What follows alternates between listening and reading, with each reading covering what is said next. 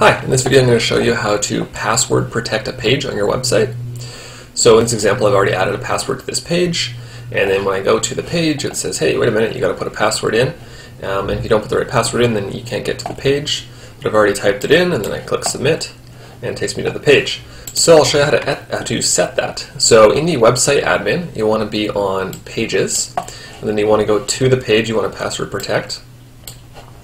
And then you want to, on the right hand side, click on this lock icon where it says password. And this is the page I already enabled it on, so it would be set to disabled, so you would change it to enabled. And then you can put the password in. And if you come along later and you forgot what you set the password to and you want to see it, you can click the little show icon. So in this case I just set it to password. And then it shows you what it is. And if you want to remove a password from a page, then you can just say disabled and done, and then save the page. So that's it. Thanks for watching.